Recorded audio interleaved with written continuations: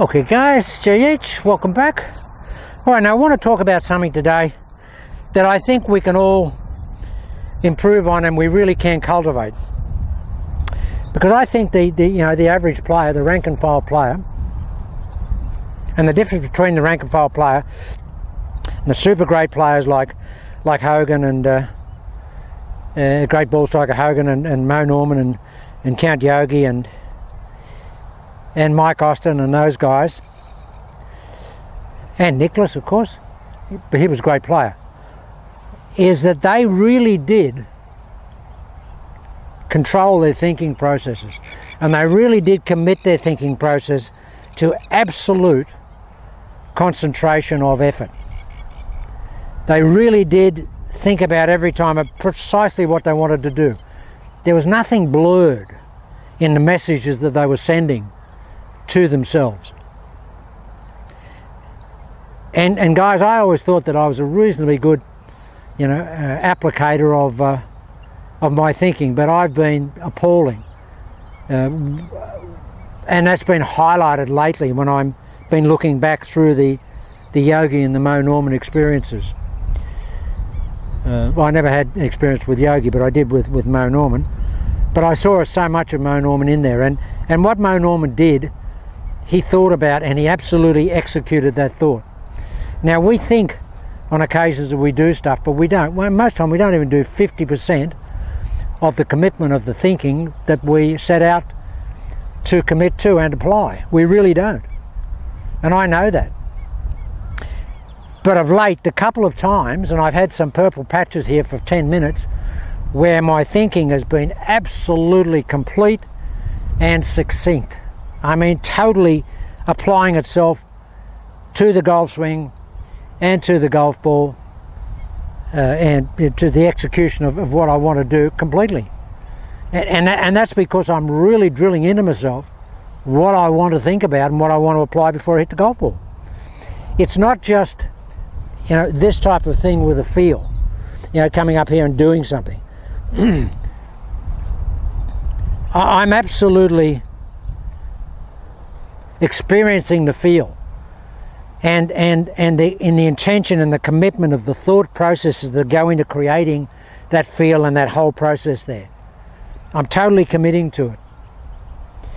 I haven't had the 5 o'clock nose that I've wanted from day one with channel lock, but a couple of times in the last few days I've had it, and man, when you get it, and it takes so much to get it and to apply it, you really have to just think so much about applying 5 o'clock nose. But when you get it, but you can't get that, you can't get that at the expense of something else.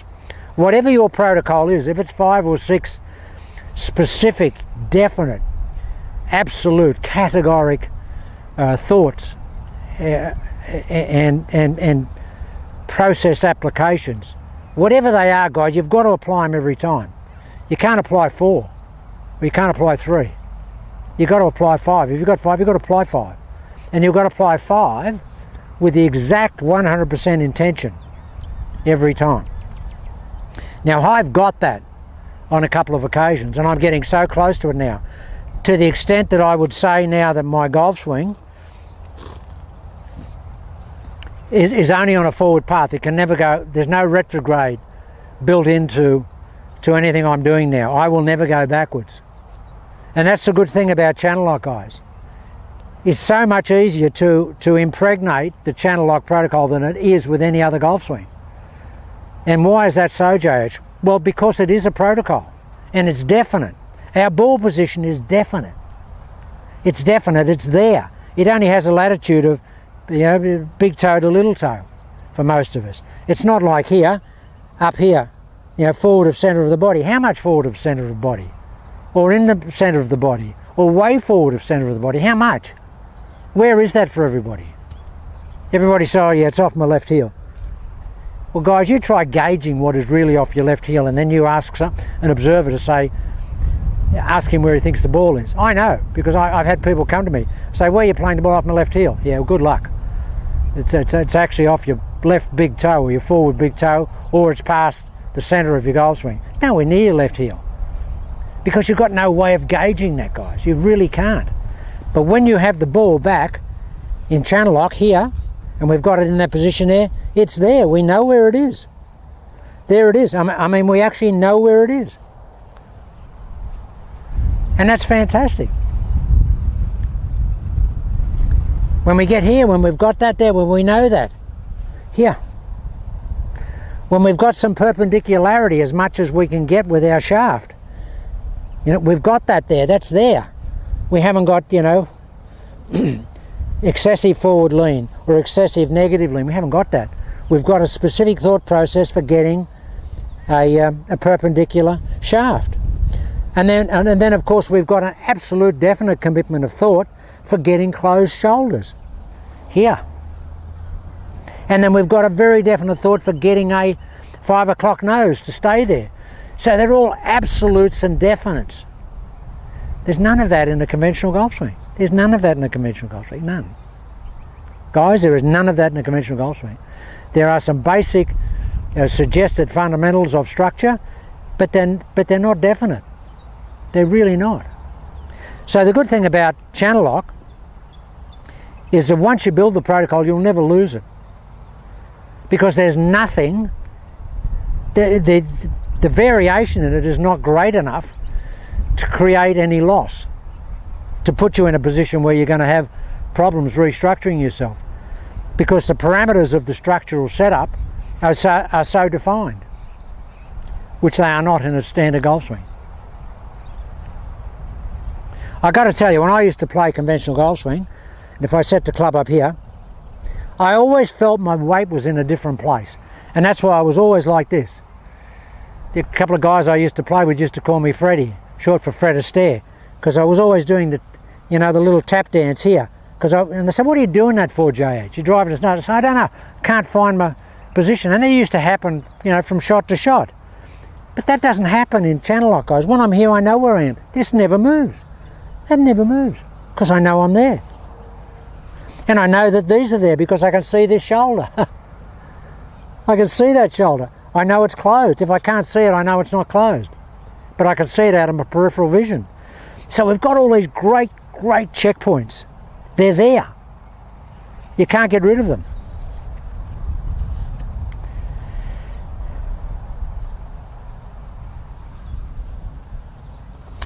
So the point I was making there is that once you get channel lock, if you commit yourself to channel lock, guys, you'll never lose channel lock. You just will never lose channel lock. And I never have a time when I come here, driving here or walking over, ever, thinking, what's my golf swing going to be like today? And if I got to be honest, guys, that probably happened to me every day of my life with my conventional golf swing. Even as competent as I got to hitting the golf ball, I was never ever confident enough or convinced that I had the golf swing trapped. I never did, and I'd be totally honest. And I had the periods where there'd be days where I think, well, God, I must have 4 arms or 3 legs. I feel like an octopus. I don't feel like a normal person. But I never feel any different with channel lock. I always feel the same. And you know, everything feels the same. This process is the same. As I come in here. Look at that. I mean, I could just talk and do it, and it's exactly the same. That's just a perfect golf shot. I mean, you shoot that out of a robot or a cannon, it's exactly the same. You know why it's exactly the same? Because I did the same. You know why I did the same? Because I can feel the same. I've now got this down to the extent now that it feels the same. And the messages are constant. And they don't want to disappear because they're easy to compartmentalise. There's not this fragmented thinking. There's no variations of ball position or shoulders or opening or closing of shoulders or weight distribution. There's none of that in this golf swing, guys. That is the simplicity of this golf swing. This is basically a sermon from the mount on the simplicity and the uniqueness and the true value of channel lock compared to any other golf swing. No other golf swing has this capability to provide you with definite feedback information and checkpoints. Immediately, if I got in here, guys, if I went in here with my process here, and I got in here and I couldn't see my lead shoulder, I'd know straight away that my shoulders were too square. So I'd adjust them. So I've got this little check down list in my brain now with channel lock. But it's a definite check down list. It never changes. It's not like conventional golf swing. It never changes. It's the same checklist every day. It's the same formula. It's the same recipe for Grandma's cake on that paper. You apply that recipe on Grandma's famous Christmas cake recipe, guys. You apply that recipe with those ingredients, you're going to get the same Grandma cake every time you bake it. But you leave one of those ingredients out and it ain't Grandma's famous cake. And this is exactly the same. Okay, that written ingredient list there for Grandma's cake is absolute. And Grandma will tell you that you can't do anything. You can't alter that because that won't be Grandma's cake anymore. It won't taste the same. It just won't be Grandma's cake. And this won't be Grandma's golf swing if you change the protocol. And the good thing, guys, is that once you become au fait with it and proficient with it, it'll never leave you. Now, the other thing I've got to stress is that when you're learning it, try and learn it with natural body configuration and deportment and postures. Don't let the new configuration or the thoughts of the golf swing become very, very stilted or rigid or too mechanical. Just always feel this nice looseness, this nice balance here. We don't ever want to look like that. Okay, I've got closed shoulders, but I don't look like that. I've just got closed shoulders. I've got my weight predominantly on my trail side here, but I'm not like that. And when I say I want to have 5 o'clock nose when I hit it, I don't want to be back here like that. Okay, they're just a few points. Now, someone asked for me to clarify the sideways release of the golf club. Now, if we're going to hit up, Yogi, we don't hit up like that, guys. The arms go up, but the club face releases here. We swing like that, but the club face releases there. You don't want to swing it like that. That would just pop the ball up. The club face has got to be released to the target. No matter what direction the arms are going, the club face must be released to the target. The arms go that way, and the club face goes that way. That's the sideways sling. And that's what Mike Austin did. For the person that wanted the clarification on Mike Austin's golf swing, that's what Mike Austin did. Mike Austin threw his arms out there, but he threw his hands towards the target. And that's why he had that amazing parametric acceleration. Club head went there, handle came here.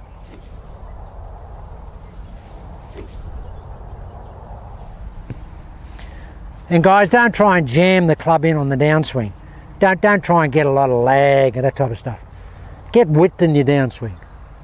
Get here and get width, width, width.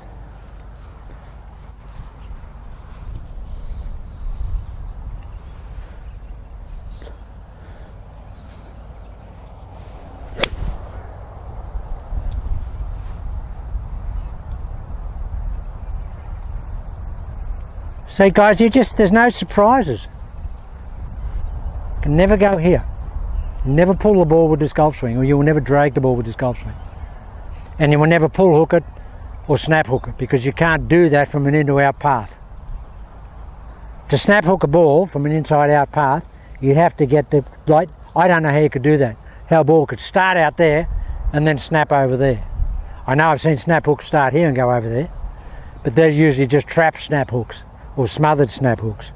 But to actually start one with the amount of into out that we have in this golf swing, in the channel lock golf swing, the snap hook's not on.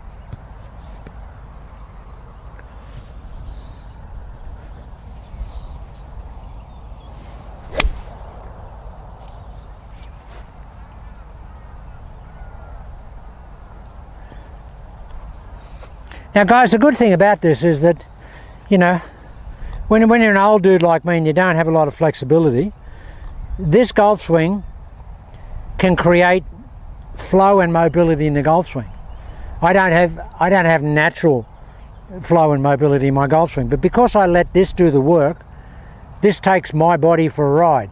Mo Norman had that great line where he said his golf swing, he said, my golf swing swings me. My club head swings me. What did he mean by that? And I asked him. He said, I just feel the club head, the momentum of the club head, and my body reacts to the momentum of the club head. So at the end of the day, guys, the one thing you can never lose in channel lock is that. You can do a lot of things wrong in your golf swing, but you can't lose that. You can't lose the paintbrush. You can't do that. And I love the Yogi grip. And I love, if it was you, Dave Edwards, I love the macaroni lead arm. Oh, Dave Edwards, if it was you, I love you, buddy. Wow. That's just hitting the top of that tree there. The tree's not on from here into that wind. David, I just hit that ball into the top of the tree there with the five. It's not on from here into that wind. Just hit straight in the top of the tree. So if it was you, David, if it wasn't you, I apologise to whoever it was. But whoever it was, thank you so much, because the macaroni lead arm, wow, does that feel good. But guys, you see here, you see what I'm doing here, I'm talking, I'm going, but what's happening is, what's highlighting itself is the same thing that's happening every time when I get into hit the ball mode. and that line that I just used there, hit the ball mode, this is very much a hit the ball. I'm not trying to swing this golf club to the target, I'm trying to hit the golf ball. My intention is, that's the target. Okay, I want to release the club face there, but I want to get the golf club to hit the golf ball. I'm not worried about trying to get the golf club or the ball to go to the target. The ball will go to the target if we've done all the precursor stuff correctly. The ball will just go there. And frankly, guys, if you haven't done the precursor stuff correctly, then it doesn't go there, then that's your problem, that's your fault. You just haven't done what you need to do. But my intention is to put this on that. That's all it is. I want to put this on that. As Mo Norman said, this dumb guy and that dumb guy. I mean, a lot of the stuff that he said just comes home to me, comes home to roost now that I'm doing yogi and that type of stuff. But this dumb guy and that dumb guy. Forget the target. The target's the golf ball. I think this on... oh, wow. Wow. It's this dumb guy and that dumb guy. Now, guys, this is just, you know, swing philosophy stuff. But I think it's important. And you can see that, you know, in all the palaver that I go on with here and everything, I can still have every shot. There's no mishits. You don't mishit the ball with this golf swing. You just won't do it.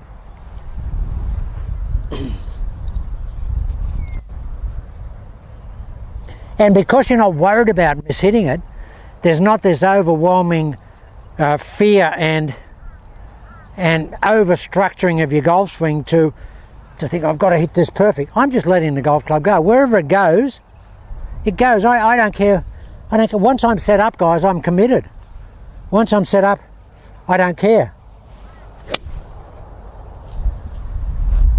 Do you think I care about that? It's just such a good shot. Oh, wow. Do you think I'm caring about that? I'm not caring about it. All I'm doing is committing myself. I'm committing myself to what I've got to do.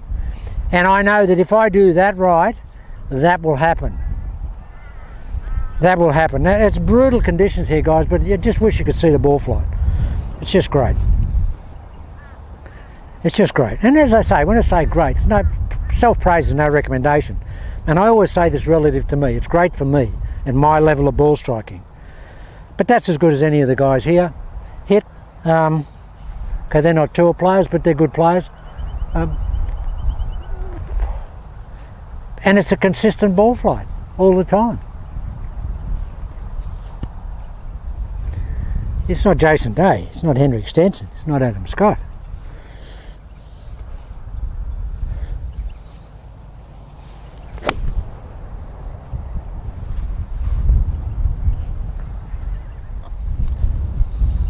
But what it is, guys, is repeatable. That's what it is. Even out of this horrible crabgrass here. Had to come over here today, guys. A lot going on over here today. We're very, very noisy over there. Okay, last shot. Come on, Jades. Just hammer it. See if you can fly that tree. It's not possible, but so if I wanted to hit the ball harder for some reason, and you'd say, well, Jades, why would you want to hit a 5-iron another 25 yards? There just may be occasions, guys, when you've got to hit a hard 5 instead of a, you know, like a smooth 4. You've just got to hit that hard 5. So if I want to hit the ball harder, what do? I soften everything up. The club feels heavier. The arms feel more noodleized. Everything. My neck, I just let all the tension come out of my neck. Everything. That's really windy, guys. Probably, you know, it's really windy right now.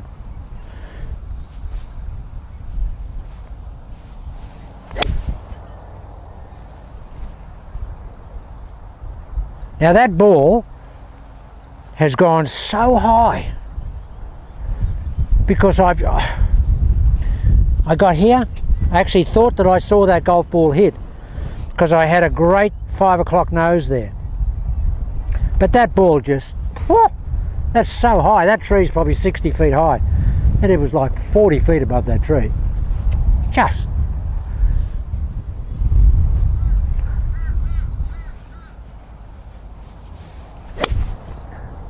That's going straight over it, guys. It's taking pictures. Click, click, click, click, click, click, click. Just took pictures of the trees that went over. Very hard to hit a golf ball with a GoPro camera on it. But with Yogi Lock you can do that. Okay guys, now there's a lot of variations that we will apply and implement in Channel Lock going forward. And it's what suits you is the important thing.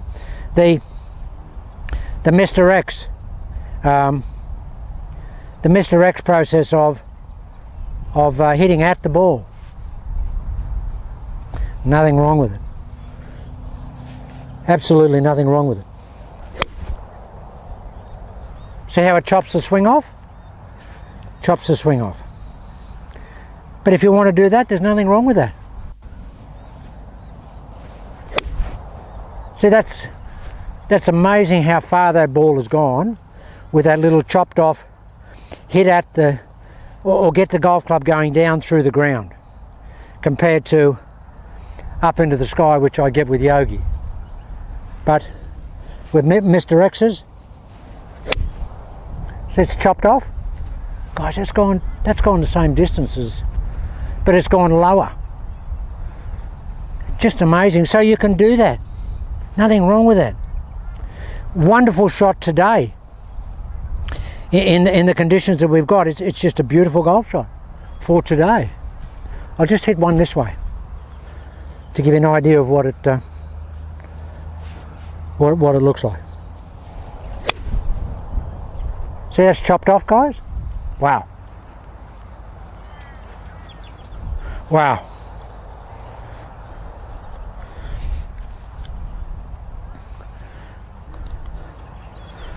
Camera's right in front of me here, but I'll hit one over the camera, guys.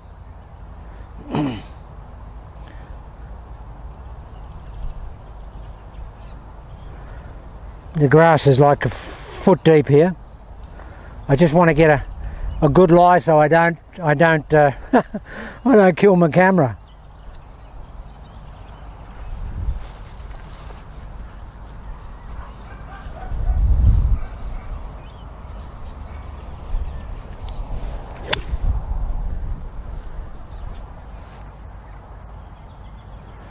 If you can see that into out, guys, can you see that into out look in the golf swing?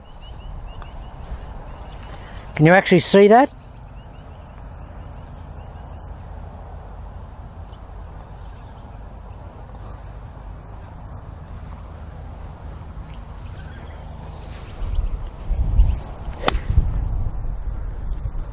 Wow, that's long. Okay guys, got a few people turned up here for lessons, I've got to go. But that's just some philosophical stuff, and and there'll be a lot more of that to help you through this process of taking it on board. But it's really a matter of compartmentalising your thinking and really applying the protocol. Whatever the parts you have in the protocol, you've got to apply them all.